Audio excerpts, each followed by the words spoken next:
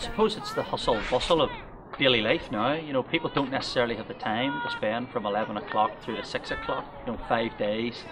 And the old adage that you don't always get a result. You know, you can play 5 days of cricket and there's not a winner or a loser.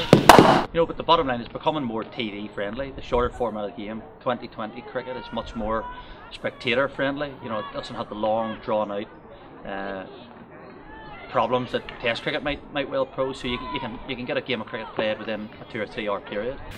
Everything is now becoming much more television based, and shorter games with shorter interest spans suit them down to the ground. I think there's also something in it that says that we've got a lot of competing interests, and we really only want to be thinking about one thing for a relatively short period, or a shorter period than we used to think. Well, it's certainly the one that's most watched. You know, you've only just got to watch all it. You know, the boys are in Bangladesh at the moment for the 2020 World Cup, and the fact that the 2020 World Cup happens so, you know, regularly. I think it's every 2 years now.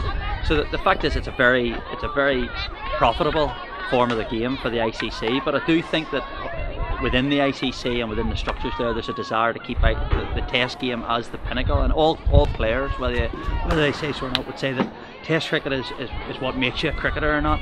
Anybody can be a flash in the pan, swashbuckling hitter of a 2020 ball, but you earn your reputation on Test cricket. I think that the greatest influence in cricket remains Test cricket. That's where you hone the skills over a period of time, being defensive, being attacking, varying your bowling, varying your batting.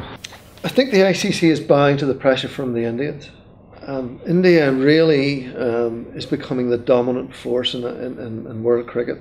They've got the most people playing, and now they've got a significant television audience, and they now have a significant commercial backbone. And they're driving everything towards the shorter games. Now, there were very, very serious logistical problems in the way of that.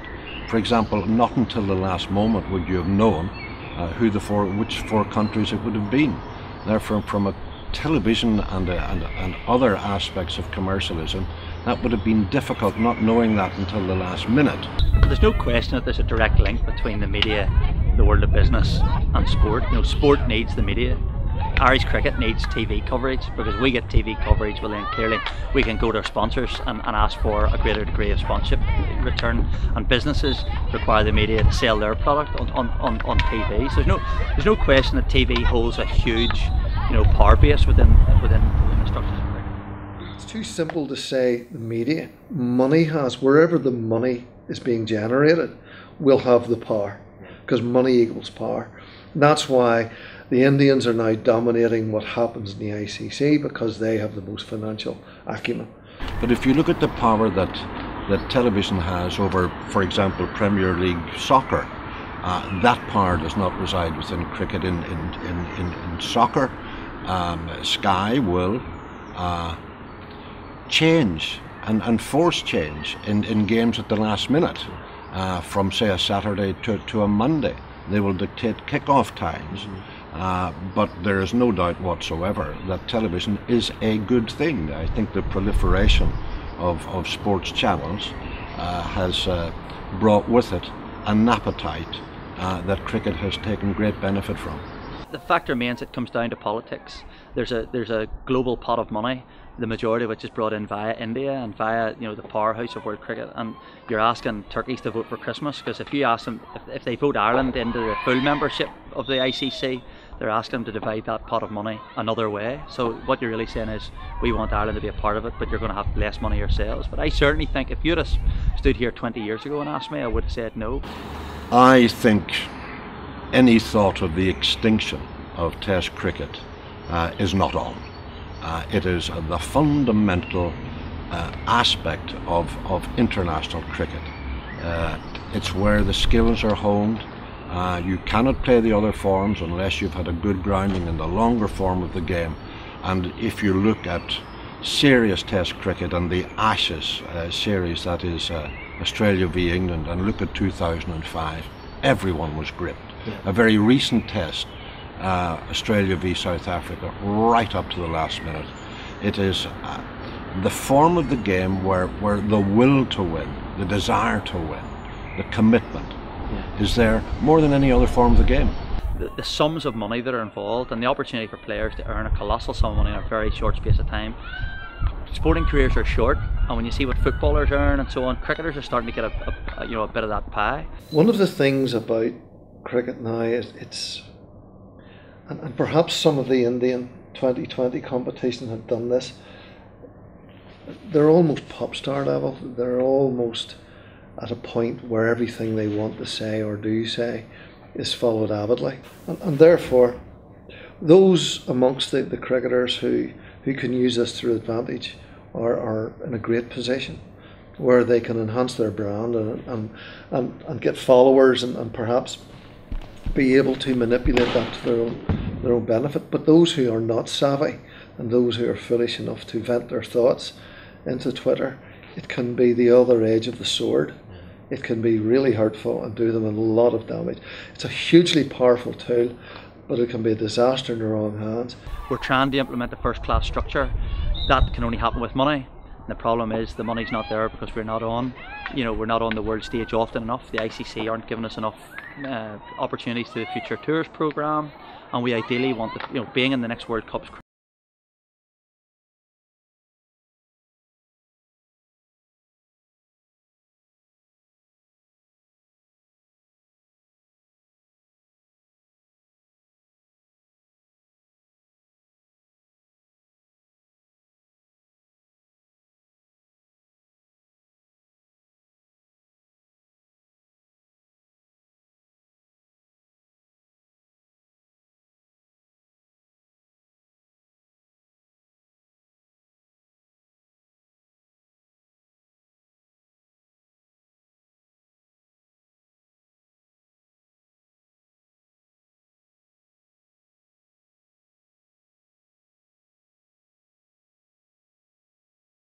Almost certainly will be either Bangladesh or Zimbabwe.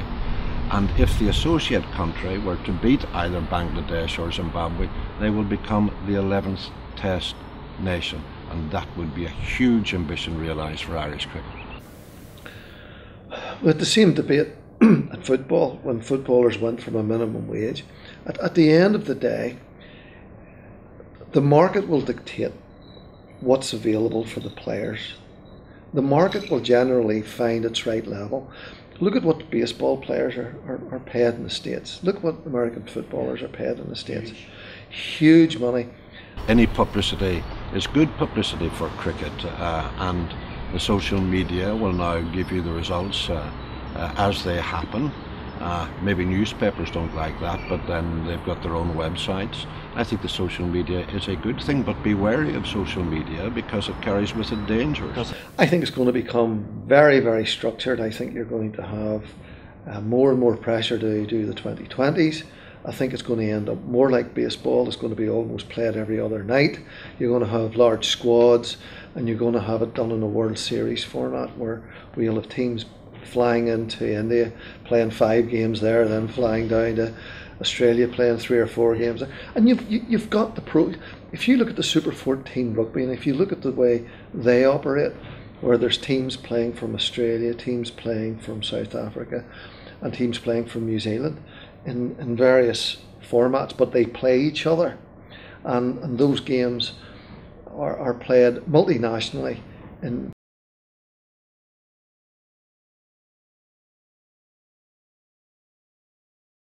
Football, it's the second most popular game in the world, so the game's in a healthy state. It's just making sure that it's managed correctly by the ICC, and the ICC have to be a global organisation interested in the development of the global game, not just in the